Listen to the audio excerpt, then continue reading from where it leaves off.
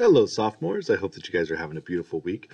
Last week, we had the opportunity to sit around and spend some time looking at this enigmatic figure, John the Baptist.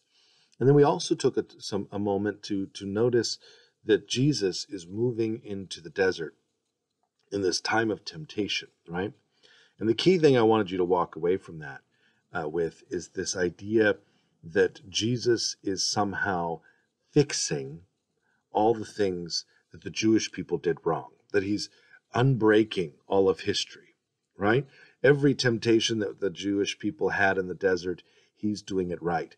And notice something else. How does it begin? Well, Jesus passes through the waters of the Jordan, right? He goes through the waters of the Jordan to be baptized by John the Baptist.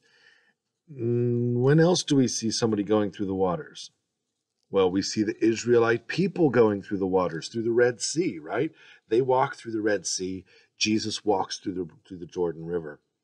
They walk into the desert. Jesus walks into the desert. There they're tempted. Jesus is tempted. There they fall. Here Jesus does not fall. He resists all of those temptations. So we see, as we look at Matthew, as we look at, especially in Matthew rather, but as we see Jesus starting to move into his public ministry, the very first thing he does is he rights all the wrongs of the past, right? An important thing to note. Today, what I wanted to talk about is what happens next. So here, let me make sure I'm getting this right. All right, I want to highlight two things. One, I would like to highlight this idea of gathering apostles, right? Gathering disciples, people who are going to follow him. And then the second thing I want to talk about is Jesus as a miracle worker, right? He does all these miracles. So let's start with the first thing. I'd like to, I've got my Bible here, and I'd like to spend just a second seeing a call. How does he call these disciples? Well, I'm going to go specifically by looking at the call of Matthew. Matthew's just one of the many he's calling, but I want to take a look at this one because I think this one's kind of indicative of what's happening across the board. As Jesus passed on from there, he saw a man named Matthew sitting at the customs post. He said to him, "Follow me." And he got up and he followed him. While he was at table in his house, many tax collectors and sinners came and sat with Jesus and his disciples. The Pharisees saw this and said to his disciples, "Why does your teacher eat with tax collectors and sinners?" He heard this and said, "Those who are well do not need a physician, but the sick do. Go and learn the meaning of the words, 'I desire mercy, not sacrifice.' I did not come to call the righteous, but to call sinners." So let's take a look at this moment. We have this thing happening, right? Jesus already has some disciples. Most of them were fishermen, but he's walking through town and he sees Matthew. And Matthew is a tax collector. I mean, this is like the lowest of the low. I'm not sure we even have an equivalent in our country of how just low this was. This was the job of a trader, right? Realize that the country was owned by another country, Rome, and Rome inflicted rule upon the Israelite people, and they hated it. They hated them. They hated the way they made them do things. They didn't care about the way they worshipped God. It was a bad deal all around. So tax collectors were people that worked for Rome by taking the Israelites' money. This is not a popular position. This is seen as a total and complete traitor. And Matthew is one of these traitors. So he's making bank, but no one in town respects him. They spit on him as he walks by. He's considered to be the lowest of the low. And Jesus, walking through town, sees Matthew. And he tells Matthew, "Follow me." And not only does he say, "Follow me," he also asks Matthew to take him to his home, where he eats and drinks along with all of his disciples, with the people that Matthew hang out with, other tax collectors, other people that the community hates. Like, if everybody hates you, you're going to hang out with other people who everybody hates. And that's exactly who Jesus spends this dinner with. Now, the righteous people, the people who are like really religious and like trying to do, they're really actually probably not bad people. But they see this and they're like, wait a minute. One minute I see Jesus as a holy man, and the next minute he's with literally the worst people that we know. And Jesus says, I've come to heal everybody. In fact, I've come especially for those who are far away. I didn't come to heal the ones who are well. I came to heal the ones who are sick. Right? And Matthew is one of these. But really, aren't we all? Right? I mean, we're all a little backwards. We're all not following God the way he would have us follow him, including those who are acting so righteous. In fact, later on, he'll call them hypocrites. He'll say, hey, you guys say you're trying to follow the Lord, but you're not. You're holding the Lord away from others. You're making rules and regulations that nobody can get past. What you're doing is insane, right? But he calls Matthew. He calls Matthew to himself.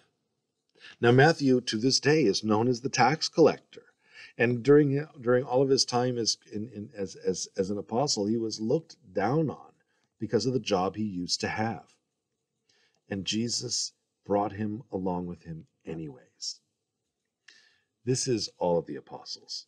The apostles are simple men. So what does Jesus do? How does he find them? Well, Jesus walks around and he's giving teaching and he sees people. And for some reason, he chooses these specific people to be the ones who are going to follow him closely. Now, don't get me wrong. There were a lot of people following Jesus. Everywhere he went, there was a crowd. And there were a lot of disciples who weren't the apostles who would follow Jesus around too. But these special 12 followed him everywhere, did every single thing he did. He taught them from his own mouth, in his own hand, sat around the fire at night with them. These 12 people he spent special.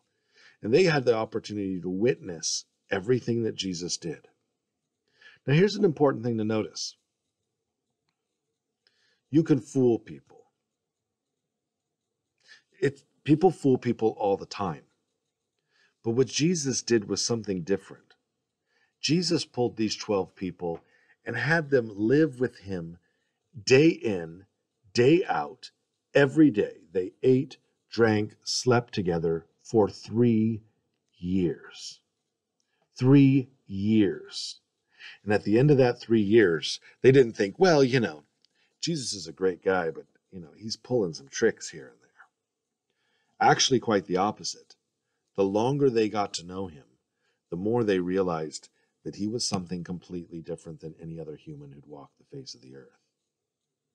They realized very quickly that he was miraculous. But by the end of it, they recognized that he was God himself, because nobody could be like he was, right? He was something completely different.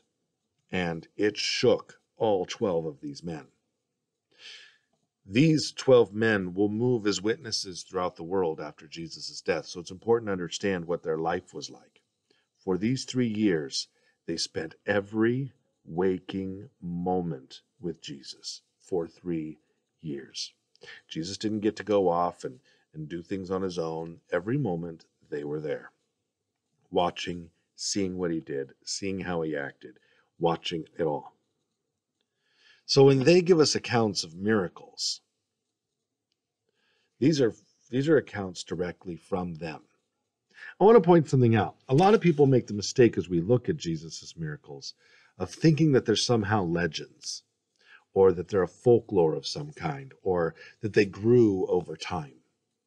Nothing could be further from the truth. In fact, as we look at the gospel accounts, as we look at the writings that came directly from these apostles, one of them, Matthew, another one, John, was written directly by one of the men sitting there who watched all these things happen. What we see is something very different from any miracle story ever told, either before or after.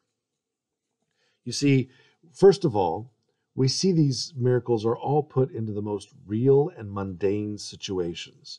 Normally, when you're looking at miracle workers throughout history, miracle workers are all about creating a big show, right? Showing their power, it's like a backup for their words, right? Jesus doesn't use miracles as a backup for his words. Well, he does once, but he usually doesn't, right? He just does them. He's not trying to show off at all. He's not a magician at all. In fact, many of his opponents would turn to him and they would attack him, right? Now, here's something that's interesting. He's doing a miracle and he's getting attacked for it. Let me give you an example. This one comes from the Gospel of Mark. Mark is, in the Gospel of Mark, we see Jesus is performing a miracle. And the Pharisees who are there, who see it, accuse him of doing miracles by the power of the devil. Now, if your job is to show that Jesus is the great miracle worker, what you're not going to do is show a bunch of people who are going against that, who's saying, no, no, no, no, no. And even more interesting, when they do, notice that these Pharisees aren't denying that he's doing a miracle.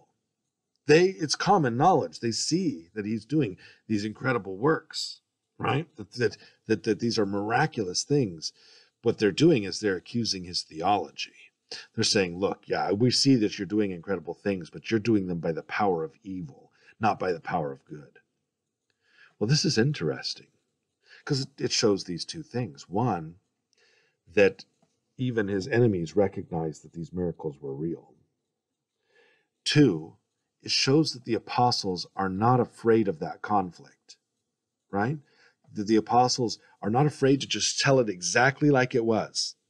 They're not trying to sway us in any way. They're just telling us the story. So that's one reason why we can respect, look at these miracles and not see them as legends. The other reason we can look at these miracles and not see them as legends or as folklore is because of their dissimilarity with every other kind of legend and folklore that we have, either Jewish or pagan. Doesn't matter. All miracle workers follow certain kinds of work.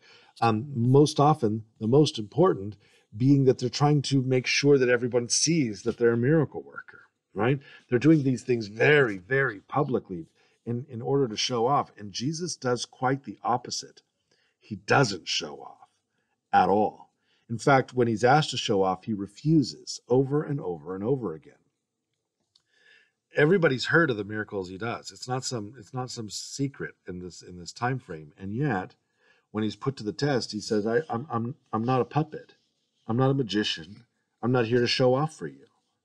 For example, King Herod requests him to show off his power. He refuses, right? He gets frustrated with the Pharisees. They're constantly saying, well, give us a sign. He's like, no, I'm not going to do it. Satan, you remember last week we were looking in the desert, and he said, do a miracle for me. Make this stone into bread. And he says, no, I'm not doing it.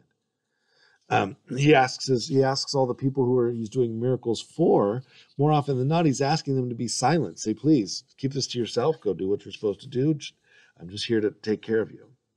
The other thing is he's not showy about his miracles at all. Like normally when you see in history, you see a miracle worker, there's all sorts of hand motions, and I'm going to bring down the power of whatever, and it's going to be beautiful, and here it is, right? No, Jesus does none of that.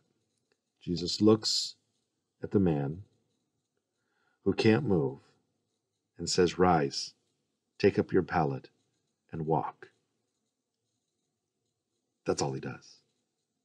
Little girl, I say to you, arise.